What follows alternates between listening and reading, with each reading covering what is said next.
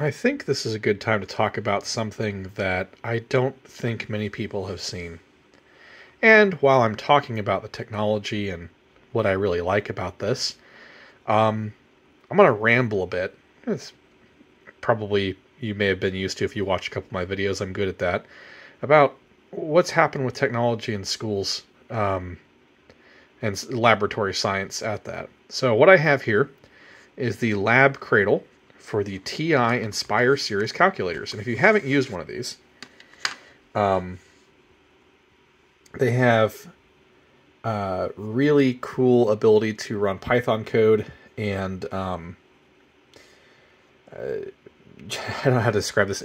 I've got a collection of... Oh, that reflection on the screen is pretty bad. Let me just kill the Altair for a second.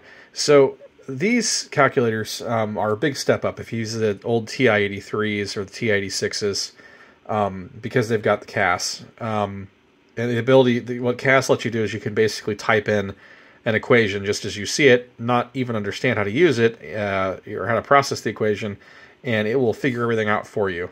I mean, and kind of show you the solution. So it's a bit like being able to ask Wolfram Alpha to solve something for you, in addition to being able to run Python, which I have an example of here.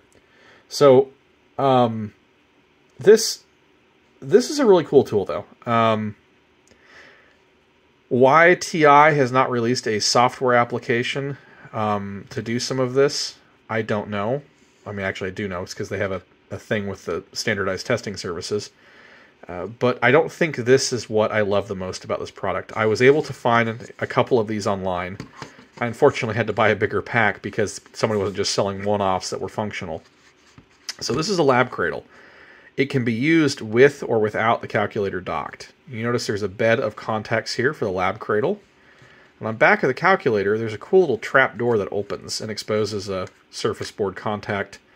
And so what you do, and I'm going to do this one-handed, is I set the calculator on the cradle, and there is a nice little engagement on the side. You can see it's going to slide down those rails, and it's going to push that door open, and it's going to contact. Very smooth. And there's a lock I can do. I'll just push up on this little catch right here, and that will lock the calculator in place to the dock. And whenever I dock to the lab dock, the first thing that's happening is going to bring up the lab dock software. And I really love this because these sensors are super cheap, and I can use this as a poor man's data logger. There were a couple of videos I've seen with Fluke and other, proper data logging instruments for lab. But what I like about this is I can go on eBay and I can find these instruments oftentimes unused, and it's a rant I'll get into, darn near for cheap or free. So I'm going to plug in a temperature sensor right now. Just going to shove that cable in, and it's going to automatically detect it. I'm assuming it's through resistance, right? And there is, let me get this lead moved around here. There's a nice little temperature sensor. So I can then use this cursor. I do not like this user interface as much as the older ones, but I'm going to change this to freedom units. Boop. This is hard to do looking through a camera. It's even worse. There you go. Okay, so we're now on freedom units, and you can see this temperature sensor is doing its job. So as I plug the sensors in, they automatically start working. Well, I'm going to pull another one off the shelf here that's one I rather enjoy, which is a magnetic field sensor. I've got them kind of tied up here on the shelf. Pull this one down. It's going to measure Gauss. It may be in microtesla. I don't remember what it was using for its default measurement. We're going to plug that sensor in the other port here. Oop, wrong way. It's a really interesting connector too, by the way. All right, plug that in. And this is the magnetic field sensor. And yep, it's using microtesla. So what I find fascinating, that's actually millitesla, I guess. Good old SI units. So I buy these on eBay, and more often than not, they're brand new in packaging. And what's frustrating to me, I went to public school in general, but I think I'm frustrated by the fact that schools buy this really cool hardware and then never get to use it with students. I'm not an educator. I don't pretend to be.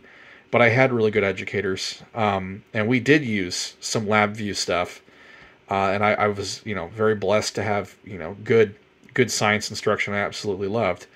And while we didn't use this particular dock hardware or anything else, we did have, at the time, there was some old OS 9 Apple hardware with some data loggers, and they worked great. And it was really nice to be able to sort of, measure instantaneously and do some good data logging and do some reporting and analysis. And I think that's important for our kids in K through 12. What's frustrating is I go to buy this stuff on eBay and I can find it super cheap. It's being dumped and it's never been used. Somebody bought it with tax money and it just sat on a shelf because I can't fathom why you would never use this. So anyhow, that's part of my rant. Let's see. And then I've even got cool stuff here. This is a gas pressure detector, little pressure sensor. I'm not going to unbox it and plug it in, but basically, I've got a photo sensor, and then I've even got, let me see if I can find it over here and get it free. I have a bunch of cables to my left as I'm rambling here. I'm going to free this one up. I might just drop some of this on the floor as I'm trying to free it. And this, if I can get it over here without making too much of a mess, is the pH probe. Little pH sensor, and it sits inside of a buffer solution to make it happy, but that is an electronic pH probe. So I could plug that in and measure pH right now. And again, all these instruments that plug in this data logger are very easy to use, and they're relatively robust. It's made for education. They're not like NIST traceable, obviously. But if you're going to do some real simple measurements, it's kind of nice to have them. Now, there's also just a basic 0 to 5 volt input that goes straight in. On the other side, they have these digital inputs, sonic as well. And it actually has, I didn't get any because I had no interest in them, but they have an acoustic little sonar rangefinder. Looks like the old school rangefinders on a Polaroid camera if you ever had one of those. And you can use that for, tracking distance. And on the other side, you've got, 3 channels here. So there are 3 channels I can put for what I'd call normal sensors I actually care about. And then there's the 2 digital sensors that I, frankly, have never used and had no interest in because this is the place that made all the sensors for this, the Vernier Corporation. And I think they've actually quit selling the lab Cradle. And I think they've quit selling the sensors, which is just a real shame. Because it was really cool, and I can chart this data. I'm not going to go into like using the CAS with this, or using the Nspire calculator with the data logging capability. I'm just curious how many of you may have actually used this in high school. Now this is after this entire product line was after I was graduated and definitely out. But I'm just curious if anybody else feels the same way about science education in this country. I think we spend a ton of money on brand new football fields and stuff like that, but then we have science and math programs that we didn't dump a whole lot into. And maybe that's changed. Maybe that's changed now. We're dumping a lot of money into STEM and we're dumping a lot of money into science. But what I'm afraid of is whenever I see in our industry, and my industry is information technology, I see us talk about STEM with kids, and it's like point and click and drop and drag software development, when really what would be fun is, learning to use a TRS-80, learning to do programming stuff. But that's what would have been entertaining to me. I'm sure if you told some kid, let's work up on the Unreal Engine and play with doing, some software development to build some game stuff, you could probably get a lot of interest. I just don't know what people are doing to keep science relevant for kids, and that's really what I'm curious about. So anyhow, this video talking about the TI Nspire line of calculators, how much I absolutely love this data collection Cradle, how much I use it for personal lab garbage when I need a little bit of magnetic field measurement or temperature measurement. I can do some data logging, and this was all eBay cheap because schools were dumping it because it's trash. No one wants it. And again, stuff was still in the wrapper. A lot of it was never used. These were still brand new in box. This gas pressure sensor still has the instruction manual and everything else, and it's never been used. It is brand new. It is all steel packed. So, yeah, that's about all I got on this. A bit of a ramble here. It's 10 minutes or so of me rambling about this. I am curious. You leave a comment. Let me know what you think. You guys feel the same. And this is a very U.S. Midwest specific statement.